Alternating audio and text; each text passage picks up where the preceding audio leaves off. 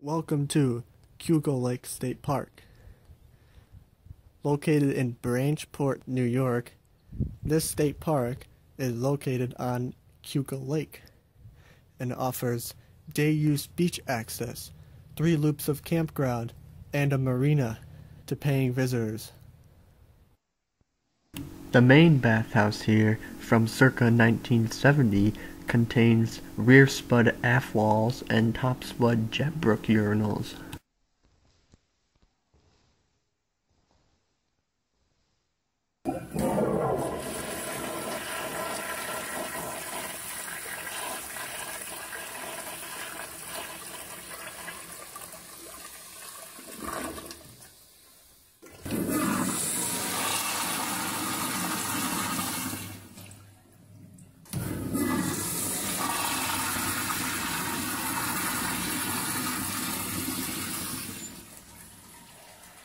And there is also a smaller day-use facility here from the late 60s.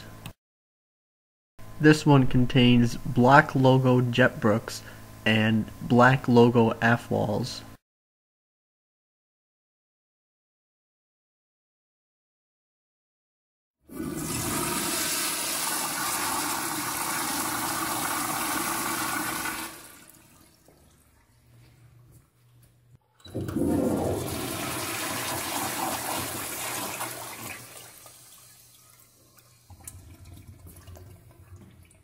And the women's room also contains a original rare Elger toilet female urinal.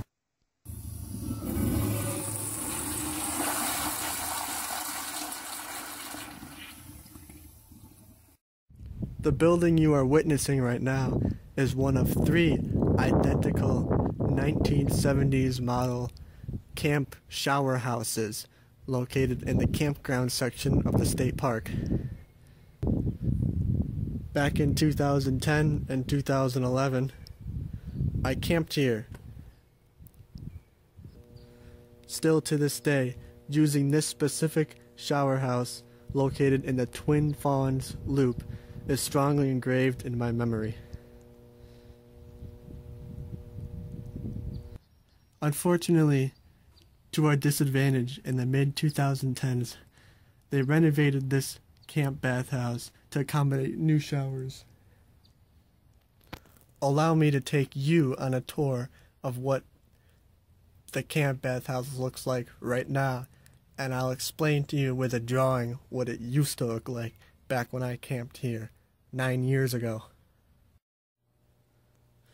The camping season is currently closed, and the other 2 camp loops, their shower houses are locked. However, for some reason, this one is unlocked.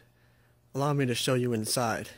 Some of you may remember a video from last year.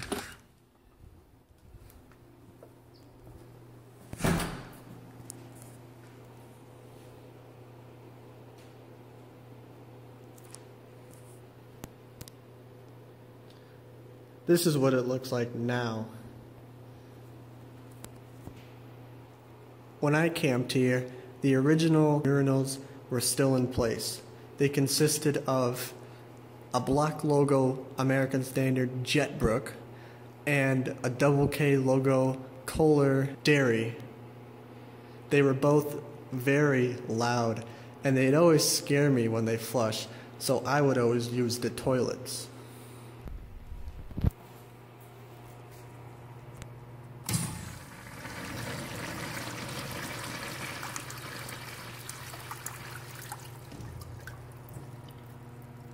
That is where the original handle for the original urinal used to be. A hole can still be seen where the original waste outlet for the jet brook would be. Same with the dairy.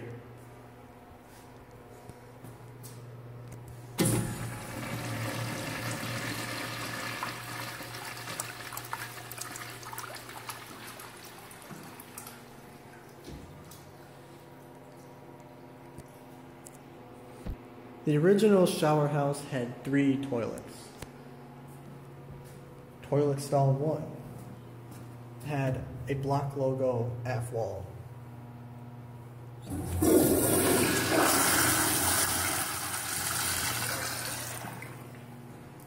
Toilet stall 2 had a block logo aft wall.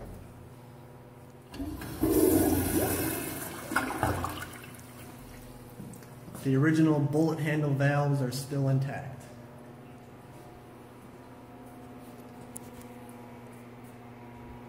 And toilet stall 3 was an early 70s ADA stall. This is an original wall. This is an original wall. This is a new wall that was added on, as you can tell by the different tiling. There used to be a regular stall partition here, separating the ADA toilet stall from the other two. However, they removed the ADA toilet stall and they turned it into a shower. In here, there used to be 2 showers. They have now turned this into one big ADA shower and added a floor mount toilet as an ADA stall.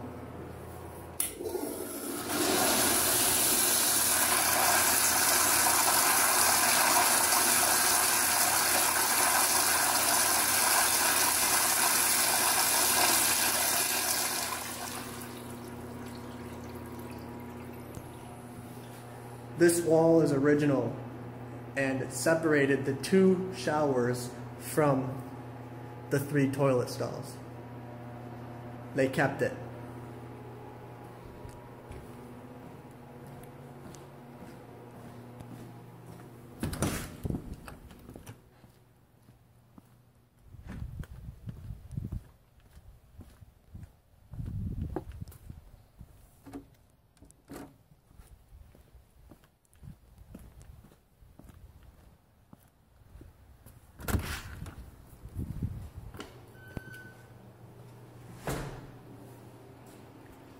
In the women's room, there used to be a similar gig. Stall 1 used to have a wall-hung Sani stand women's urinal with black logo. It was replaced. They moved the original handle from there to there.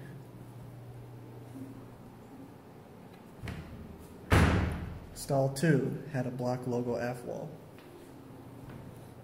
Stall 3 had a block logo aft wall. Stall 4 had a block logo aft wall. And here is the old ADA toilet stall. Same as the women's room. You can still see the old outlines from the toilet and replaced brick walls. The old handle used to be there, and they added this wall to replace the stall partition. They added in a floor-mounted toilet. There used to be 2 showers here.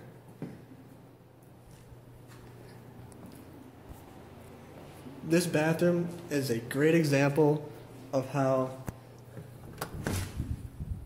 vintage bathhouses are cleverly being converted into more modern style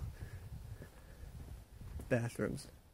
Unfortunately, to our dismay, that means removing the vintage toilets that we all love to see.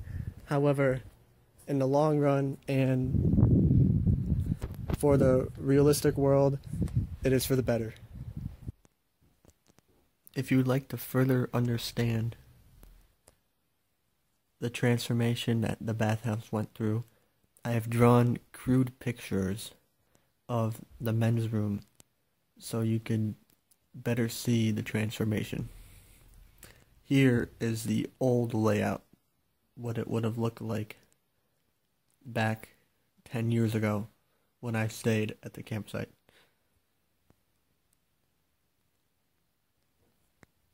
You have your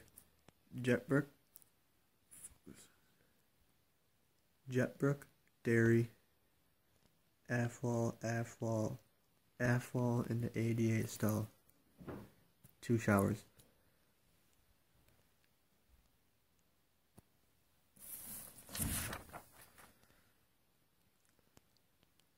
Now what they've done, they replaced the rear spud jet brooks with 2 new washbrooks.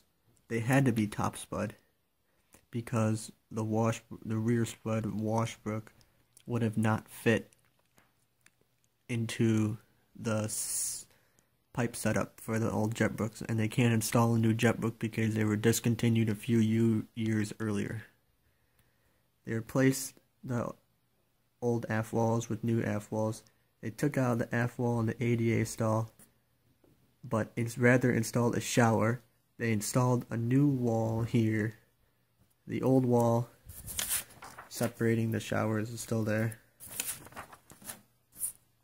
And I forgot to draw it, but there's a shower here. There's a little stool there or something. And they put in a sink and a new Madeira. I think this transformation was very smart because you have the same number of urinals, the same number of toilets, the same number of showers, but you have more ADA space. And that's something that definitely is needed and expected in this new day of age. I think more transformations like these you should start to expect in the coming years.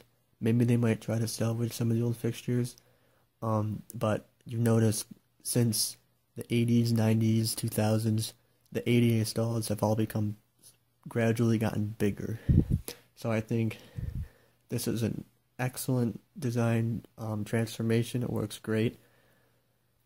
Yes, it's sad that the old fixtures are gone. However, now this beautiful old building and live up to modern expectations for many more years to come. Probably another 40 or 50 years I would give this building now that these 3 buildings, now that they've done this transformation.